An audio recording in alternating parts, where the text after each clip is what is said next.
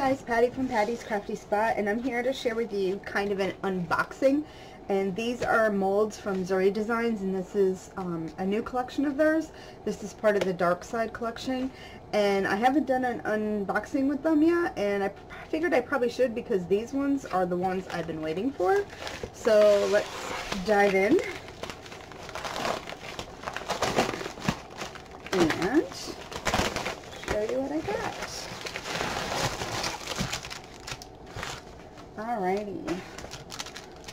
So, first up, get rid of this.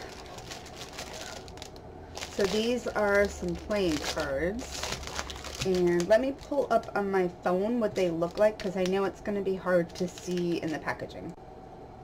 Alright, so let's see how well you can see them. So this is the Aces of Darkness. So there's that one, with the two little bird skulls on the side. There's that one. That one. And there. So that's the Ace of Hearts, Ace of Clubs, Ace of Diamonds, and Ace of Spades. So let's show you this so you can see how big these are. These are huge. So if you're wondering the size, they will end up coming out about 3 by 4 1/4. So these are super big. These are really neat. Alright, and then I have Faces of Darkness. So this would be the other cards.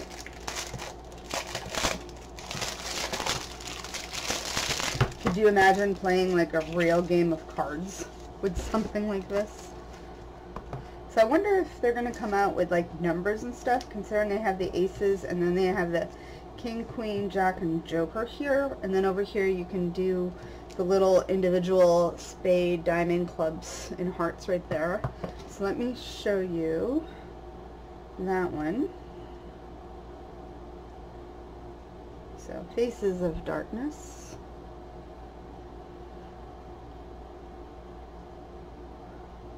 So there's the king, there's the little pieces that you can make. So there's the king, and the queen,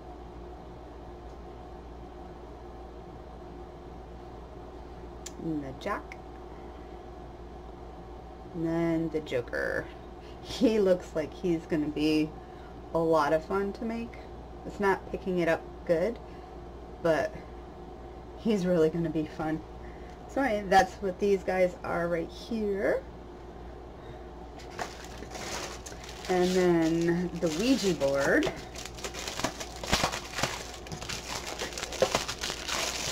And this one is huge. Look at how big this guy is. This one is going to be 11 by 7 3/4 when this one is made.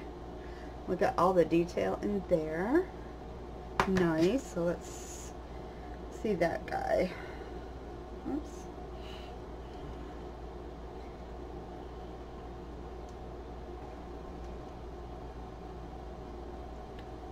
So you can see all the detail with that one right there. Really neat. And what is a Ouija board if you don't have your planchette to play? Now this has such amazing detail to it. So let me show you this one, because this one I was excited to get.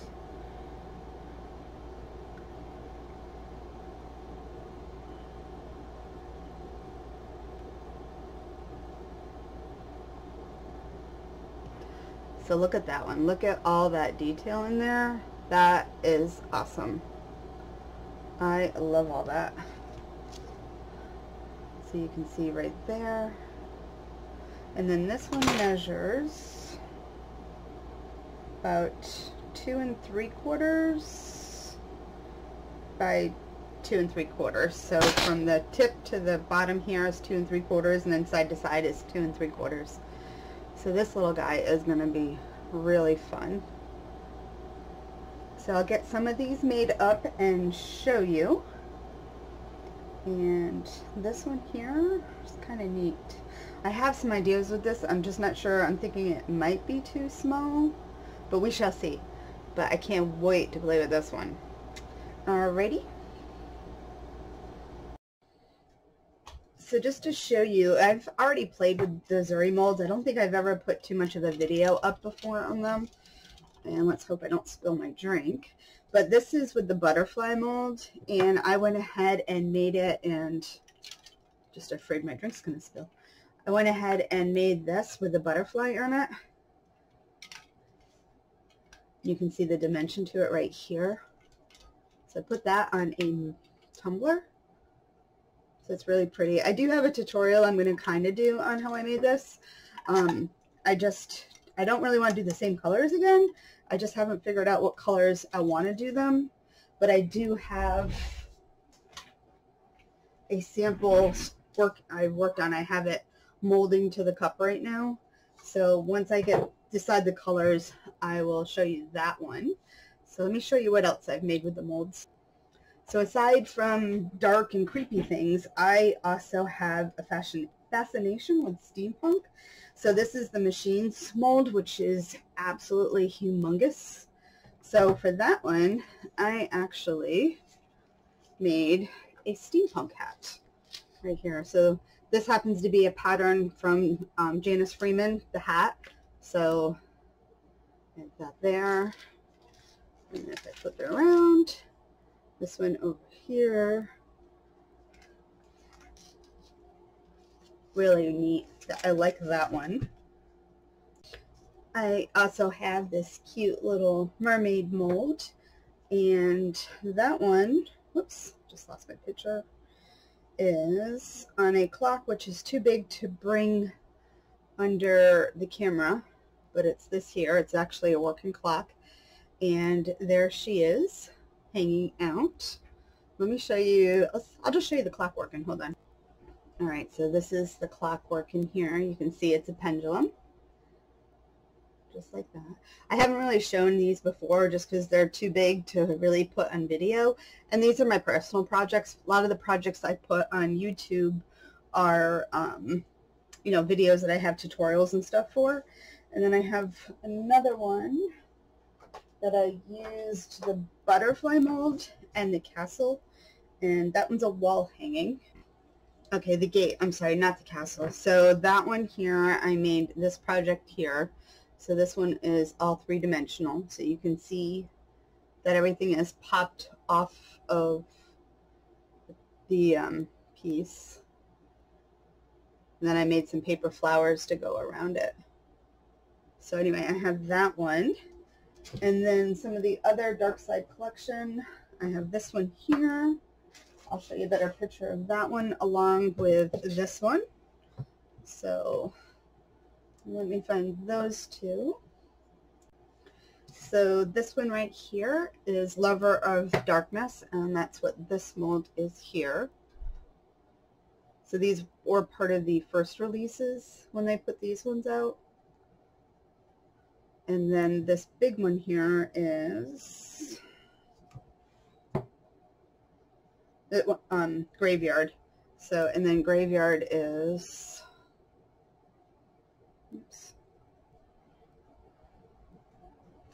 these pieces right here. I love those birds. Those, I'm thinking of making a 3D project with them, like on the gates or something. So I don't know if I would use the gate one or make them actually the gate. So we'll see how that goes. But I do have some that I started coloring because I wanted to get a better look at how they are, because it's hard to see until you pour them and color them. So look at these guys. These guys are absolutely awesome. It looks like they warped in the bag. It's been hot here, so I'm not surprised they didn't do that. And then this guy, he's super cool.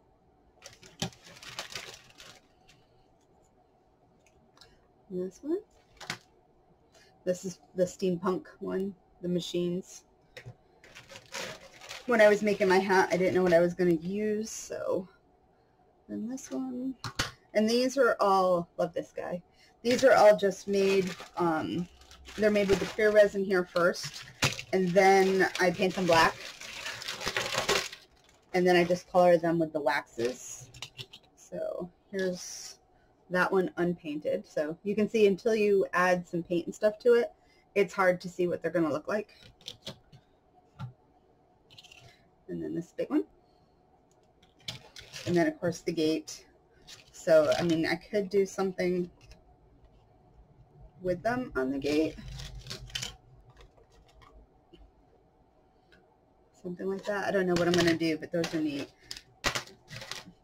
And then all the other pieces here. This one, and this one. I have some I have kind of used that I made. So I was working on a project and I had made these two, so I threw them in a coaster just to play around with it. I know the glitter doesn't go with it, but I just kind of wanted to mess around putting them in something so I can go ahead later and make something. But what's really neat is I got an air bubble in it when I did it, but it's perfectly on the eye, and I thought that was kind of neat. And then over here there's one on the eye, and then a little one. So it's funny how the air bubbles were like perfect on there. You couldn't have done that if you tried. So anyway, that's some of the stuff. I will see about getting the new ones done up and sharing those with you. Hey guys, look what I have. I did clean this one up first. So these got poured. So let me just show them to you. So here's the Ouija board. Super cool. I cannot wait to show you the idea that I have with this. I need to redo another one because what I need to alter it a little bit before it's solid. So these got poured a lot quicker than I expected. I went down to my boyfriend's, who is actually, ironically enough, a sculptor. I've never really mentioned that on my videos and stuff. But he's a sculptor and he makes a lot of resin molds. He does a lot of casting of them, sells a lot. He's into more of the creepier kind of thing.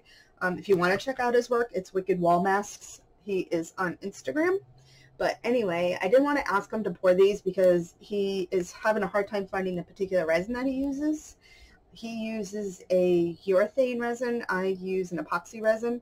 So I didn't really want to ask him, but I wanted to bring these down to show him. And he was like, hey, let's go ahead and pour these. So we did a quick pouring of them. The resin that I use takes about 24 hours to completely cure. His takes about 10 minutes to cure. So we went ahead and poured all these. So this is the Ace of Clubs right there. And then, so these are all the Ace ones. I'll show you those. So this is the Ace of Hearts, which is so pretty. And then Ace of Spades. I like this one. I like the bird skulls on here. Really pretty. And you can see all the detail on it. And then the other one here, Ace of Diamonds, which I think this is probably one of my favorites because I love like the death moths and stuff on there. So I can't wait to kind of play around and paint those guys up. And then the cards, here's the King. And he was using different dyes in it, so you'll see like some discoloration. And then this one here is like different than these colors. When he was pouring, he added the color first, and then I said, well, I'm painting them black anyway, so he didn't bother adding any more of the colorant to it. And this is the Queen. She ended up with some air bubbles, so. But you can see all that detail on them. And then the Joker, which I love. He's so cool. And then the Jack. Neat. And then the cards, they come with all the little pieces here. So you can go ahead and add them. So if you're doing it, you could just put them on just like that. And then the planchette. So my original idea with this when I saw it is I wanted to make these cabinet pulls. On my cabinets, I wanted to do a bunch of these and add them to my cabinets. They might be a little too small. I got to play around with them a little bit.